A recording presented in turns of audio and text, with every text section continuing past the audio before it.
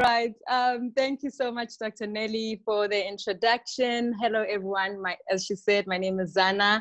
I hope everyone is staying safe and healthy during this time. And thank you to the University of the Underground for inviting me to this experience.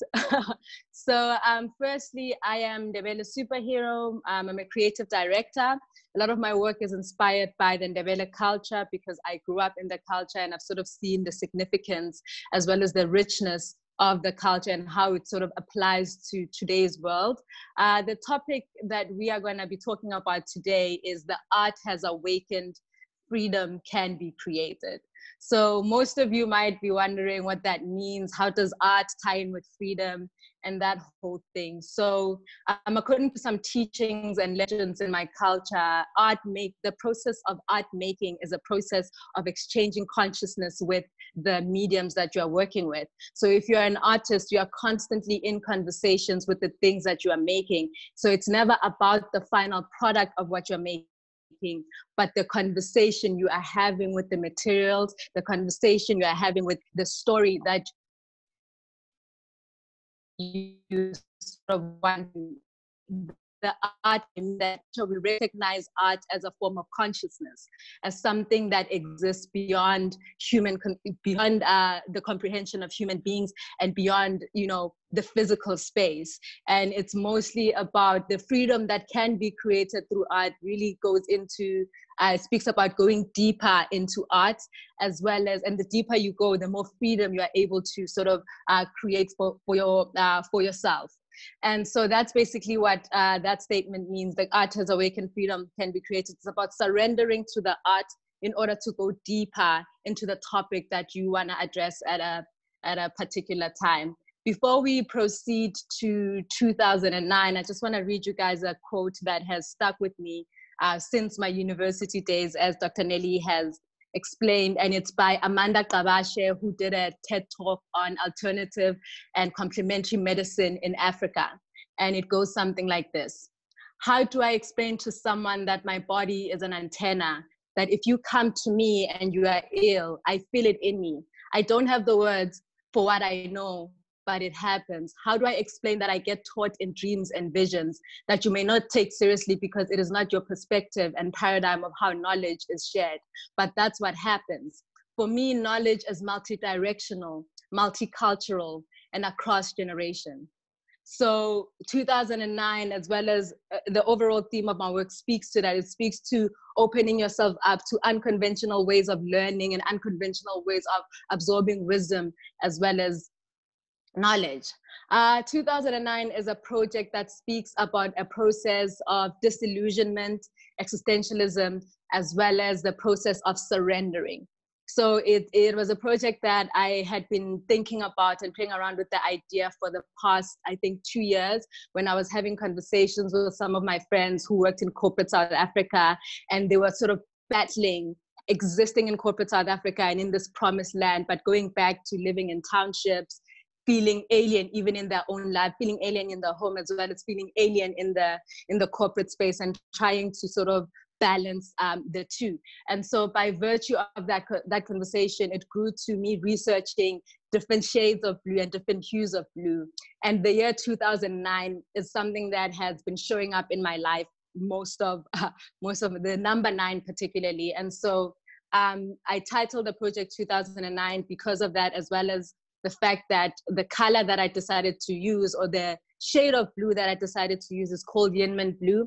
And it was discovered at the University of Georgia by Ms. Surbabia, who's a scientist, and he was just playing around with different chemicals, and then he just created this color. And for me, I love that particularly because it spoke to something about Africa as well, in a way that everybody thinks they understand the continent is done. It has so many rich gems in meditation, in spirituality, in science, and technology. So the discovery of the Yinman blue speaks to that experience. 2009, I developed the project, in a 3-part series. I got the opportunity to be one of the art residency winners, and art residency was based in Rome with the Centro Luigi Di Sarro Center.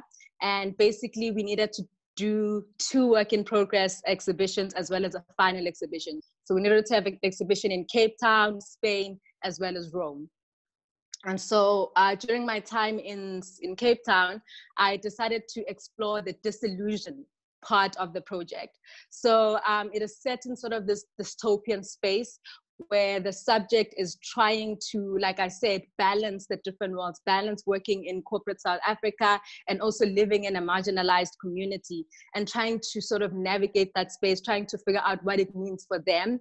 And there was a photo series that John Miller did. John Miller is a photographer based in South Africa, and he took these drone shots of the surrounding neighborhoods of the city. So most of what's surrounding Cape Town, the city center, are a lot of marginalized communities, townships. It's something that we call townships, which is where a lot of marginalized people live. They are overpopulated as well as underserved by government. And so this subject is sort of in an inceptive dystopian dream state, and they go through a parallel universe of trying to, where they are disillusioned about capitalism, about industrialization, and where they find themselves in that space. What does it mean to live in this over-industrialized and over-capitalized space? But I also know the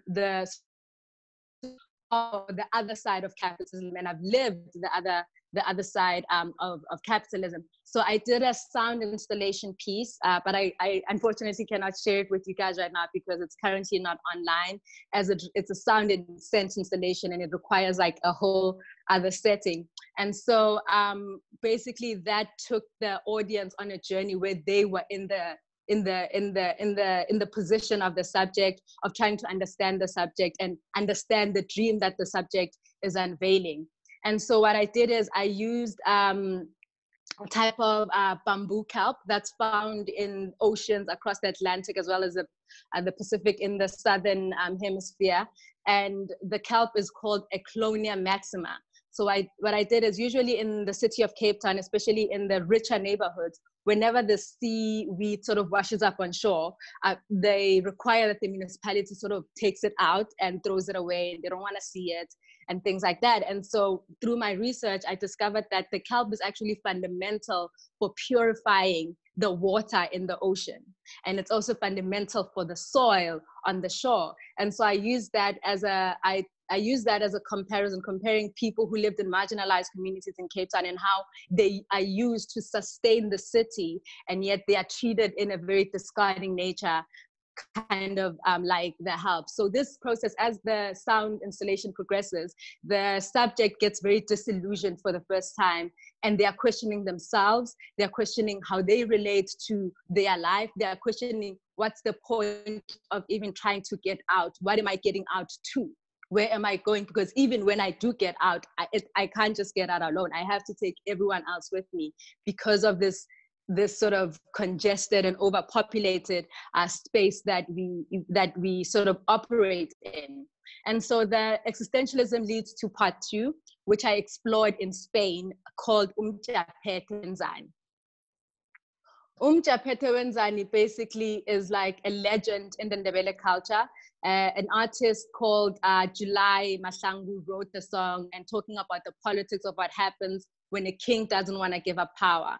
So I decided to use that legend or that story as like a foundation and a metaphor for the over-industrialized and over-commercialized world that we're living in right now, that does not serve society anymore, that leaves most people in poverty, facing a lot of socioeconomic issues, and it's not really a very balanced way of existence, nor is it very sustainable. And so I decided to explore this existential crisis that the artist goes through about watching. And who is watching who? When we are existing in this over-industrialized, tech-intensive space, are we being watched? Are we the subjects of the things that we are watching? Are we not the subject? Where is the freedom in constantly being watched? Are the things that we are consuming watching us, or are we watching them? And so there's a quote that I like from Astronoise, which is a book which says, the camera on the missile tip was supposed to identify and track objects, but as it self-destructed, it multiplied. It is now not only identifying and tracking objects, but the devices embedded in them, their owners, their motions and emotions, as well as most of their actions and communications. If the cameras in the tips of missiles were suicide cameras, the ones on cell phones are zombie cameras, cameras that failed to die. So this is an autonomy of images by Hito Searle, and she speaks about the idea of watching and the idea of the gaze.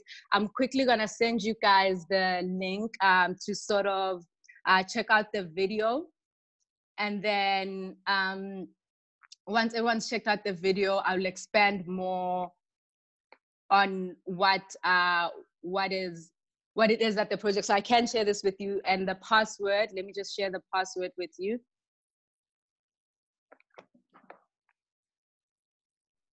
And to clarify, this is your own work, right? Yes, this is my own work. The work that the only part that I collaborated with someone on was part 3 of 2009, which I will be discussing as we progress. So everyone just make sure not to share that video as well, because, you know, Zana is planning to maybe, you know, sell it down the line. I'm planning to exhibit it as well. I'm planning to play around with it as well, and also just do it in such a way that it fits the area that I'm in. So the one that you guys are gonna see now is set in Spain, and it's using a lot of inspiration from Alhambra and all of that. So yeah, you guys can check that out. I'll give you a minute or two to observe that.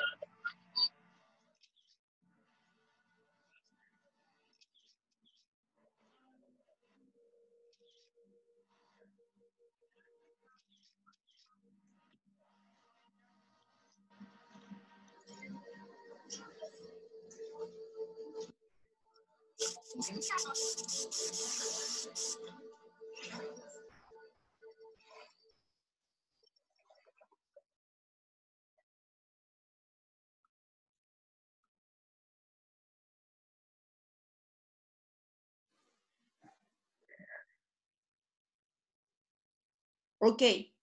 Yes. Okay. So sorry. I will try, Mayana. I will try to sort of send you. Maybe I'll send the link to Dr. Nelly, and maybe because I could hear that she could access it. So I'll try to send like the link via email. And so we each had, with the residency that I was doing, we had a week to do a project. That's all you got to do, research everything. And so what I did is I went to, because our guest house where we were staying was next to Alhambra. And so I'd go there daily to just record the sounds of the people interacting with the space. And historically, Alhambra is one of the most sacred spaces. And so a lot of people, when I first went there, I lost my mind. I started crying because it was so intense in its intentionality, in the architecture, in the design. And so I started recording the sounds of the place, the water, people interacting with the space. And there was this sort of thing that I was getting where I felt like the art was watching the people consume it, but not really consume it, but in a way trying to collect memory to remember themselves there. And so what I did is I took pictures of the different palaces in Alhambra and I converted them into binary code. And then I wanted to speak about the idea of inverting the gaze, that when you're taking a picture, all you're doing is collecting a code. But do you remember the experience? Do you give the experience time to live through through your body? Do you give it time to, do you give yourself time to be vulnerable with what it is that you are confronted with? So that project explores that, is that in our ability, in our strive to constantly try and collect memory, when our experiencing things that are in the moment, and when do we allow the things that we're trying to connect to move us and to move through us, so that we can have our own understandings of these different things. So Umjaphethe is basically about that. It's basically about the tug of war and the existentialism of living in this over-industrialized, over-commercialized space, and also having things such as, within that space, such as Alhambra, ancient Alhambra, that are very sacred, that are very beautiful, that force us to connect to deeper parts of ourselves, and basically surrendering to something as big as Alhambra, which is connecting to the art, connecting to the intentionality in the building, connecting to the stories beyond yourself and your understanding of what you think or who you think you are in relation to the work. Part 3 of the project is titled Numbers Kambe. In my language, it means let's go. Throughout the years, it's evolved into a shoe. We actually don't have it right now, but we have a shoe called Numbers Kambe, which are a form of shoe with the Ndebele paintings. I don't know if you guys have seen the Ndebele paintings on them. And basically, they're usually worn with the traditional regalia. And this part of the project speaks about, surrendering. It speaks about allowing the art that is present to guide you. It speaks about surrendering to the art, not letting it limit you, not letting it sort of confine you, and going beyond that space of trying to exist and just exist. I quoted a line from Mika White's book, in the End of Protest, a new playbook for revolution, and it says, "Am I in a mind control experiment? Am I being programmed? I feel as if I have awoken prematurely from a brainwashing session. It isn't just the radio repeating encouragements to consume, consume, consume that strike me as bizarre. Everything around me, the laundromat, the newspaper I hold, the buses carrying moving advertisements zipping by outside feels alien for a long moment. Our age of authoritarian consumerism is sustained by commercial propaganda. The ground of our struggle is humanity's mental environment." And this mental environmentalism that Mika speaks about the things that we consume and how they impact the art that we make, how they impact the things that we ultimately go into. So that's what this part of the project speaks about. Do you want to tell them a bit about Mika White? Because we've not at all speak about him and who he is, and we kind of like some people made some reference to it, but okay. So maybe Mika White is one of the founders of Occupy Wall Street, and along with other movements that have tried to really dismantle the inequality and the inequality status quo in society today. He wrote a book called The End of Protest, a playbook for revolutions, and he goes through different schools of thought, and he explores different ways and in innovative ways of protesting that haven't really been explored in the past. He speaks about how protest needs to advance and it needs to always reflect the times. It can't be frozen in a time frame. So, for example, if people used to march to the town hall, Mika White speaks about that entire system might not work at certain times in history when revolution is needed. Therefore, protesters and activists need to rise up to meet the moment and to meet the times and to be in tune with the times that they're living in. So he speaks about innovation through revolution, and he's basically one of my favorite writers, and I'm grateful to the University of the Underground for introducing me to his work. And we actually got to, when I was in New York last year, to have a talk by him telling us about this book, exploring all these different schools of thought, basically giving you the how-to in revolution, but also understanding that each revolution is different and it needs to be met at different phases. In the book, he also goes into speaking about a unified theory of revolution, which is subjectivism, which is you change your inner reality in order to change your external. He speaks about theogorism, which is a revolution that requires divine intervention, that whole only God can save us. He speaks about voluntarism, whereby people make revolutions. He speaks about structuralism, forces outside of the human experience make a revolution, things like the prices going up, the stock market, so varying things outside of our control as human beings that dictate the rise in revolutions. And in the book, actually, in his book, in page 192, he says, the activist who is able to simultaneously embrace all four theories of revolution has reached the highest level. It is crucial to remember that a unified theory is not an eternal theory. The activist must continue to adapt by pursuing a fourfold path that embraces voluntarism, structuralism, subjectivism, and theorism at varying degrees. The challenge is to determine the appropriate unification of these four theories that will result in a revolution.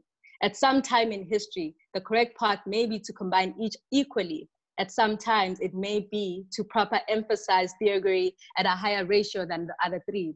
At this moment in history, when the status quo has tremendous temporal power and voluntarism appears exhausted, I believe a greater emphasis on subjectivism, theorism will yield higher results. So each revolution in this case requires different things, according to Mika. And that's what you when you go deeper into the space that I'm speaking of being open to unconventional things, of allowing the art to awaken within you, you are exposed, you find yourself in conversations, or, you know, exposed to books such as this one, because it speaks to that. It speaks to new ways of existing and basically breaking down the status quo using different approaches to revolution.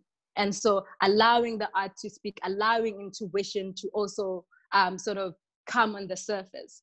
And it's also really, controversial, because what he's basically saying, and that's what he said to all of you as well when you were in New York, is that he basically think that Occupy Wall Street was a failure, that it actually didn't work because that the 5% weren't the 5% anymore. So there is also a part of him, and that's what he's saying there, that says that basically maybe actually revolution require violence, and maybe actually it requires authoritarian regimes to some level. So he kind of like really is really a controversial figure, which, you know, we encourage you all to kind of have a look into. Yes, he is quite controversial, and I think that sometimes we need the controversial to disturb the norm. We need it to disturb the norm, because for as long as we are in sort of the same system, we become very nonchalant to it. We accept it as reality, even when it doesn't have to be. So exploring other means of protest, exploring other means of revolutions without accepting things at face value. In some of the links that I had given to Dr. Nelly, I put the link to my website, which is the surrendering part. And you guys will check it out in the document, in the references. And basically, that's when the subject decides that they don't want to do this anymore.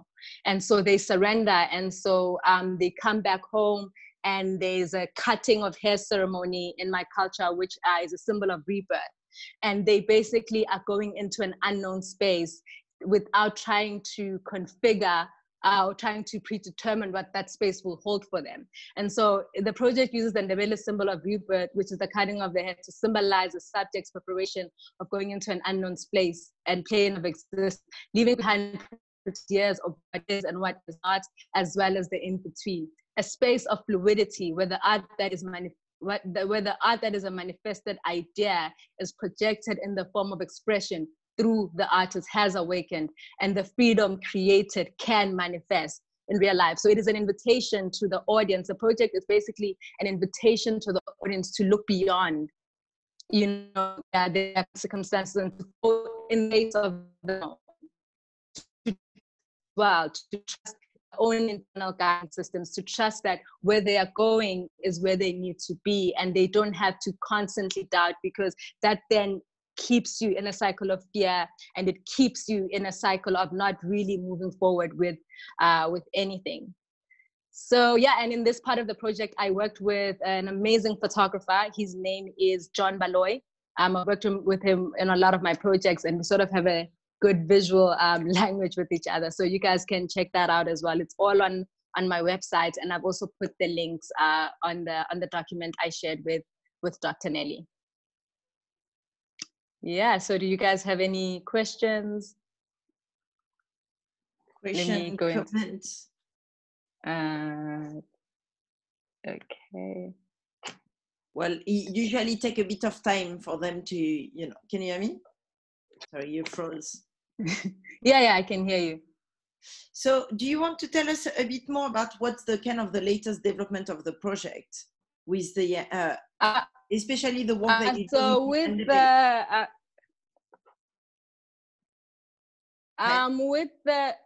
with the latest developments with 2009, I'm currently going into it's like a continuation, because at the end, when you look at the images on the website, the last image, the subject is covered by a calabash on their face, and so the calabash acts as an eye to see. So basically, moving blinded with one eye.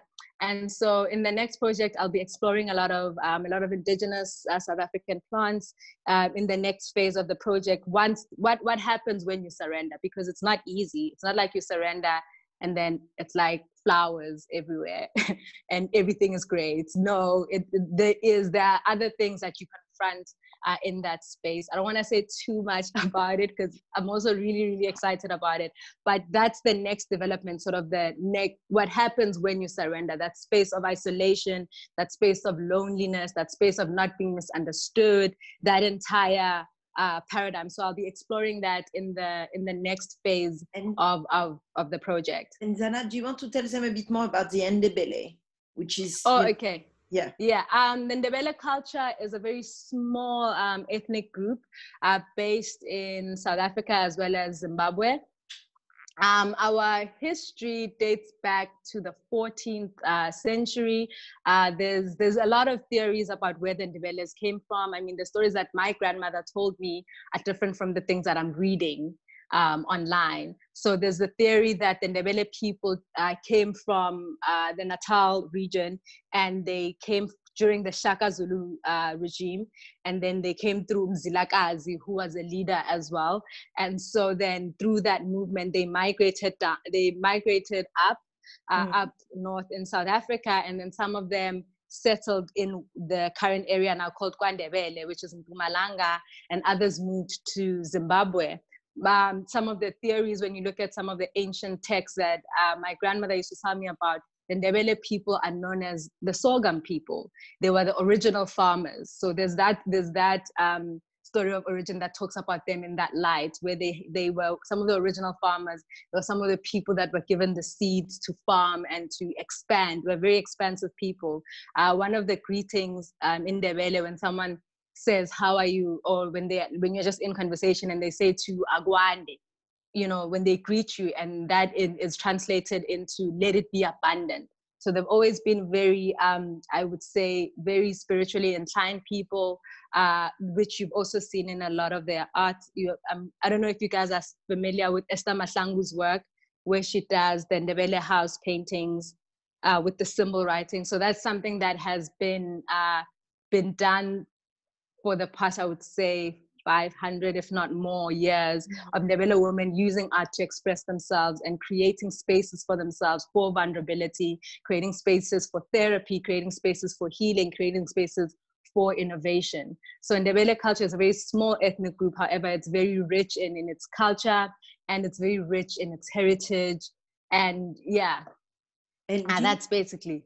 Do you want to tell them the role of dance as well into the Ndebele culture? Because, they have a project at the moment which is about dance and how dance can be used as a means to build new politics and new form of revolutions. And I know, and I remember seeing some pictures of your brother, I think, going to a special tradition in the Ndebele culture. So maybe you can tell them a bit about that too. With us, I would say dance, and with a lot of African cultures, dance is about, it's like you are responding, because remember, art is not dead. Art is not a stagnant thing. So you are responding to vibration. So for instance, if they are playing a drum, When you get up to dance, there's no choreography that's preconceived before that. You are getting up to dance to meet the vibration. And so then your body becomes a vessel where the vibration sort of channels through. It's present in a lot of the ceremonies in the Ndebele culture, a lot of the initiations, as Dr. Nelly has said.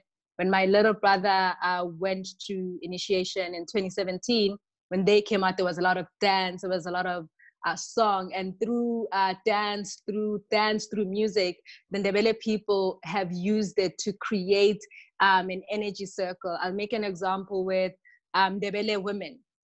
So traditionally, we don't have like a therapist where you go to a therapist and you sit down and you tell her how you feel. So what we had, our form of therapy was married women got together. Even young girls have similar things, but married women get together when there's a ceremony in someone's house, and then that woman comes into. They create like a sound circle for her, and then using this other instrument called impalampala. It's pretty far. It's in my room, but yeah, it's using that sound piece. It's like very long. You'll see it on my Instagram as well. I think there's a picture where I'm holding it, and that instrument was used to create an energy circle for women to purge. So a woman would get on with the form a circle, and then a woman would come into the center, and then she'd speak about all her ills in her marriage. She'll speak about all the things that she's facing, all the things that she's confined, her fears, her anxieties. And so then in that moment, there's no judgment. There's no, you can do better. And then another woman gets up and then she purges her pain. So song, music, dance, and they're all dancing, has been used as a way of healing as well, as a way of purging pain in a world that sometimes is very lonely.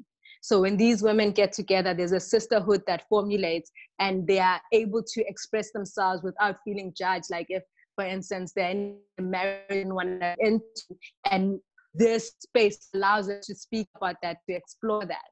And so they don't have to post that experience, post the dance and the music. You don't have to speak about it beyond that if you don't want to. If you want to go deeper into that space, they will allow you. But no woman after that is going to come to you and say, oh yeah, you are the one who's guiding them through your own pain, through the purging. And then they also get up and they speak about their pain. So it's like a using sound and dance, and sort of like group healing, using sound and dance to go deeper and to go further. You have a question from Michaela. Where are you, Michaela? Hey. Hello. So I wanted to know if you could possibly speak a little bit about working with your own body as an artist, and maybe how your relationship to your body as a material, which has embodied knowledge, it's archiving, your own personal history. How has this evolved over time in your practice? For the most part, the reason why I've decided to use my body was because most of the stories, like I said, come to me in very unconventional ways that I speak about, and then sometimes it's like light, or sometimes it's a dream, or sometimes, so it's very unconventional ways, and trying to articulate it. I haven't been really good at articulating it and to relate to someone else. So what I've done is that the reason why I've used my body as an instrument is that the minute I get on set of any project, I let go of whatever preconceived ideas I have about what this needs to look like.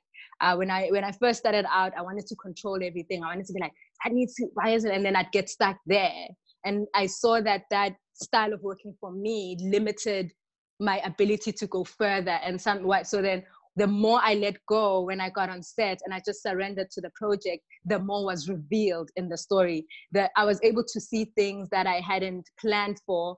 I was able to be flexible in how the story evolves. So I could have a treatment, a production, production Bible, everything. We do obviously do all of it. We do mood boards, everything is planned out. Then we get on set, and it's just, especially when I shoot in Mpumalanga, because it's a very spiritual place for me, it just takes on a different direction. I'm like, oh my goodness, where did you go? So it's about trying to, the reason why I've used myself as an instrument is because I have created an opening within myself for the story to move through in a way that I don't know if someone else would be able to. And you have a comment from Tong. Where are you, Tong? We love your comments. Is she gone? I didn't get. Tong, yeah. you're fine. We like your comments.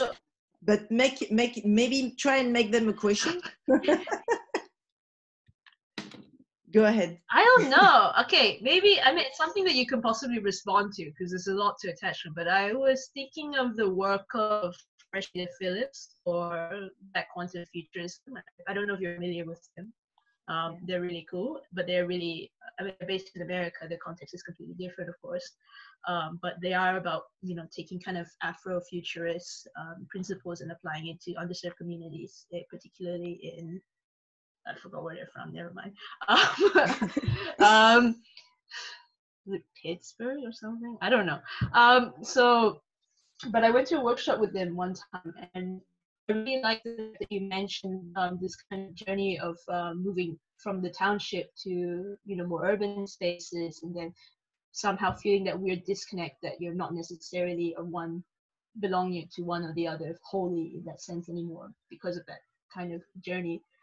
And I felt that, you know, a similar situation with myself, you know, like coming from a small country, and then also being highly educated to like a master's degree level, and then like wanting to express a lot of things, but also feeling not having the right to express those things because I'm technically quite privileged in that respect, you know, like the people that apparently are underserved are people who aren't me, who aren't educated or don't necessarily have the access to resources in the same way that I do.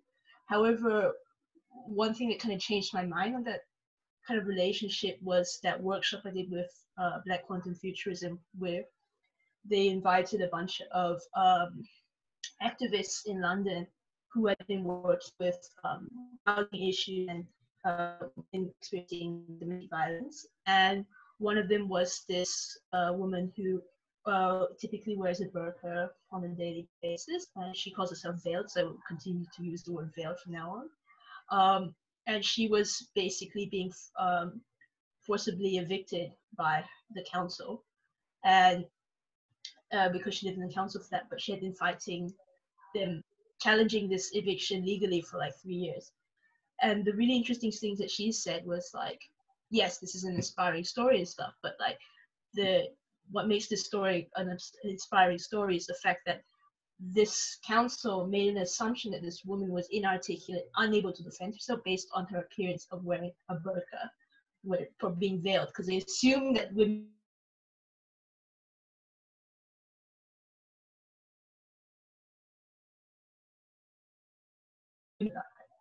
So she said, you should not focus on me. You should focus on the people that they made the assumption correctly about, that were inarticulate. That looks like me. And she puts herself out there now to speak, to kind of like break that. So I think what you do is really important in that kind of aspect of being that kind of antenna, let's say, for these kind of different communities and the spaces we exist in. And I think that's important for most people to kind of feel within themselves. You know, it's not, I would really hate for my work to be about myself and to be something like an intellectual property in that pure sense. It needs to belong to something more than who I am, because I don't want to capitalize on pain in that kind of way. But for me, like some of those, actually 2001 was a very challenging project for me because it confronted pain in a way that I hadn't confronted it before, because I was really trying to not be a part of the narrative of just like sadness and like Africa, oh my gosh, we are so oppressed, you know, like that. And it's just like colonialism has messed us up quite a bit, yes, but I didn't want my work to be focused on that. And so even in the visual representation of the images, I try to present, even though I'm talking about real things and real issues, I try to present positive things, because those things get to live in people's minds. And so I'm aware of the position.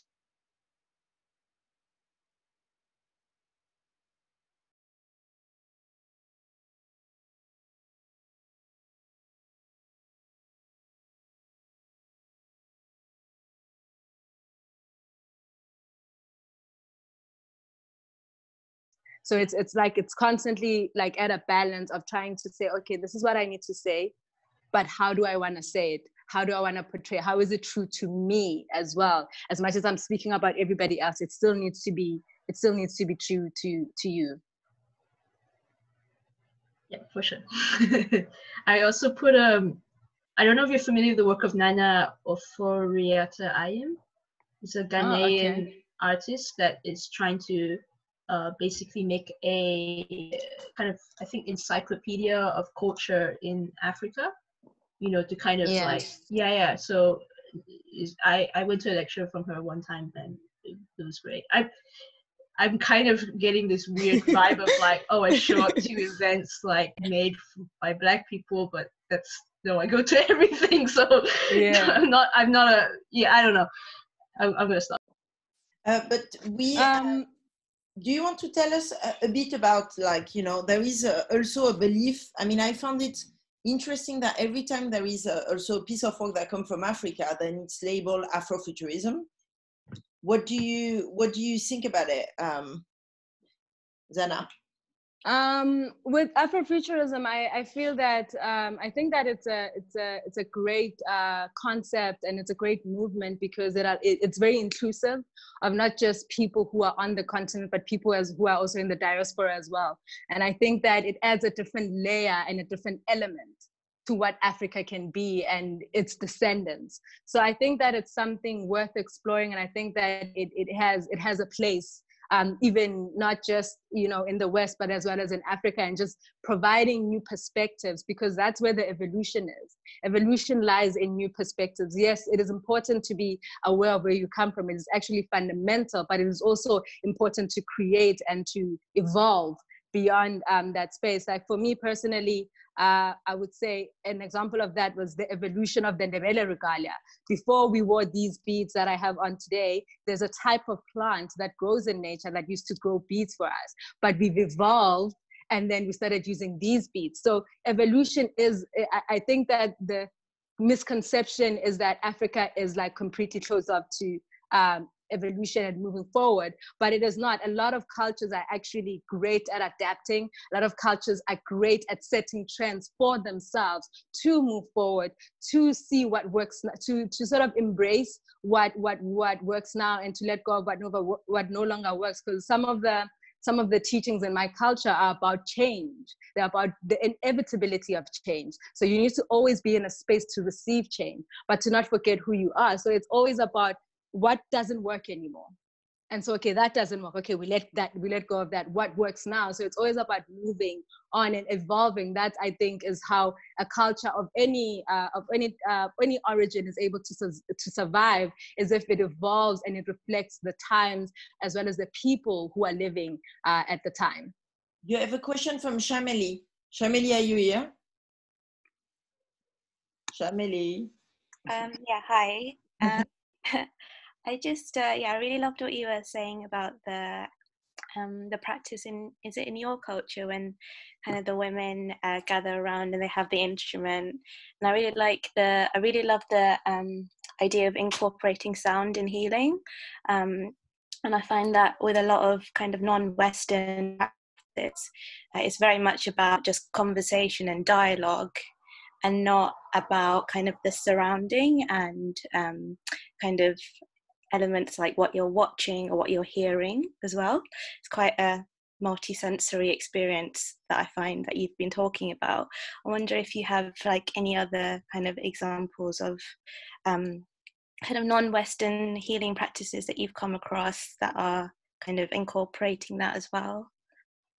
Some of the practices, which is what I tried to include in my installation in 2009, part 1, whereby I created a scent-infused installation. So people would come into the space, and I had been burning relaxing herbs, like the indigenous lavender, for instance, in the space. And so the main purpose of that herb is for you to relax. It's not weed, but like it's just meant to sort of put you in a very relaxed state, and you are more open to receiving information. So a lot of healers have used it to try to get people to just open themselves up. And so I tried to, because of the setting that I was in when I did my presentation in the installation in Cape Town, the audience was predominantly white because we were in a white area. So then I wanted to create a space where it's not like, oh my God, it's aggressive, but to create a space of conversation and hearing as well. And so by burning that thing, it doesn't matter if you're from Africa or you're from, it doesn't matter where you're from, plants operate the same in our bodies. And so by burning that lavender and sort of inducing the sun in this in space, the people were able to receive the things that I was talking about much better than they would have been if because they would have just walked in and sort of engaged very separately from the art. So the more I go into this art making space, I want to create more work that is based on feeling, but that also invites the audience into the engagement, that the audience is not watching the art, but they themselves are also a part of the art making process as well. So they're invited in, and it's something that, like I said, I draw a lot of inspiration from my culture. It's something that I've seen practice in my culture, that even if you can't dance, the minute someone starts playing drums, everybody is dancing. There's no right way to dance. There's no wrong way to dance. Everyone is just feeling in that moment, and there's an energy that is sort of in the space at the time that is quite intoxicating, and I feel like words fail to describe the experience, but you need to feel it. You need to feel it and decide what it generally means for you. So yes, definitely I've been exposed to other mediums, and I'm also trying to expose them within my own practice. Things like water healing. There's a tribe, I forgot the name, in Africa that goes into the water and basically hits on the water to create sound for healing. So the women go there into the river, they go waist deep, and they just start hitting the water. And there's like a sound, there's actually a melody that comes out of that in order to heal, in order to connect to the water, because you are not a one-dimensional being. There's so many, and a lot of ancient cultures believe this too, that you are such a multi-dimensional being, that you are not just your body. There's so many layers to you and to your existence, and it's only right to honor even those spaces, and to not just choose to just honor the physical, but to honor everything else that makes you you. Thank you. Zana?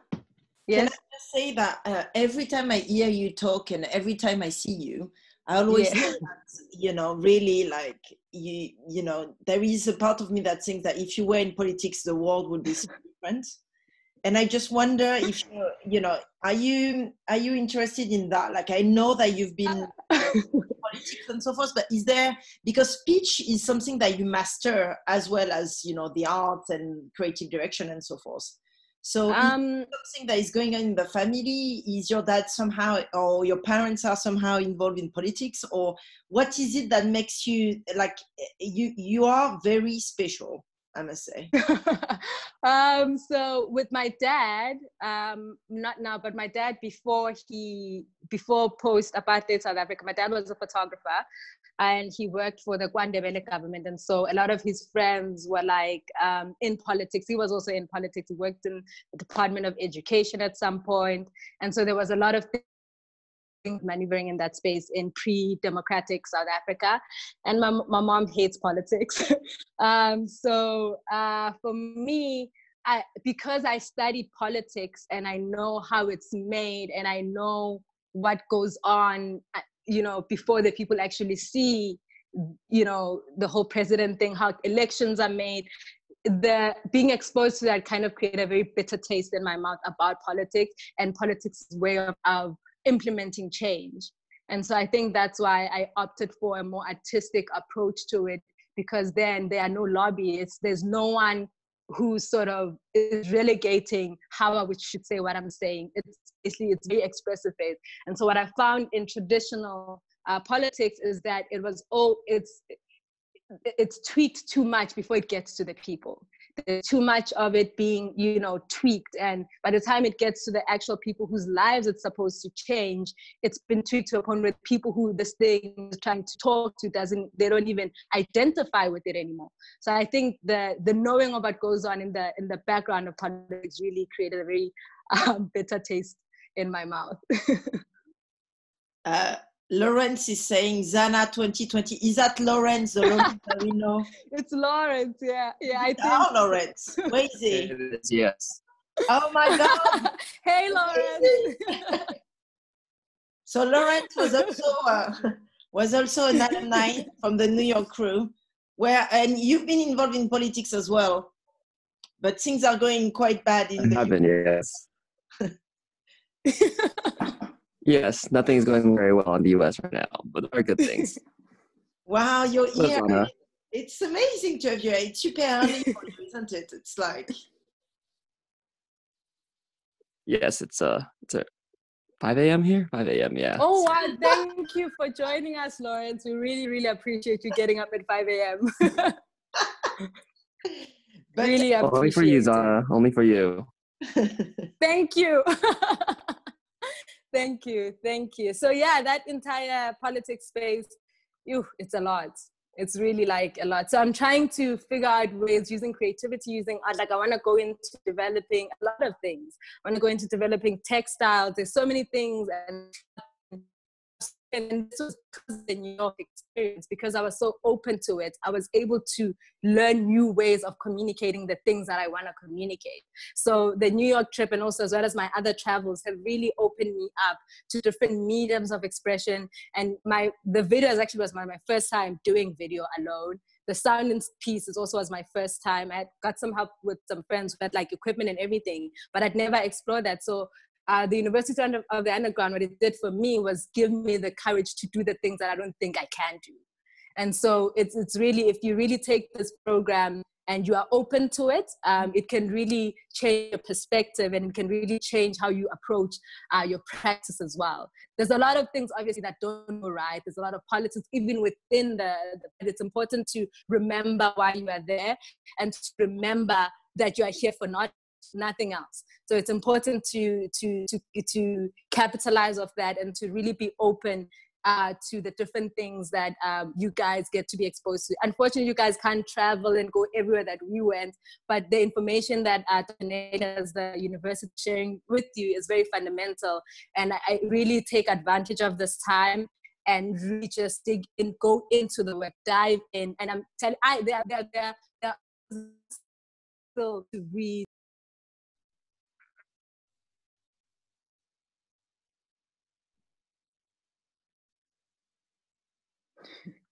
Oh dear. Sorry, my internet crashed. Okay. This happens a lot. I understand. I'm surprised mine hasn't crashed yet. It's getting bad. I don't know why. Like some days it's good, some days it's up and down. So, but we made it at least an hour. So without too much. Yes. Thank you so much for your time. I don't know if there has been any other question between the time that I disappeared from the screen. But Zana, it's been an absolute pleasure to have you with us. Thank you as well to Lawrence from your crew to come and support. I think it's amazing to see that you're all supporting of each other. And please join in for all of the next sessions, or we hope to see you soon. And yeah, definitely consider politics as well as Baby, thank you so much. Thank you for having me, Dr. Nelly. Thank you to everyone. Thank you. Bye. Bye.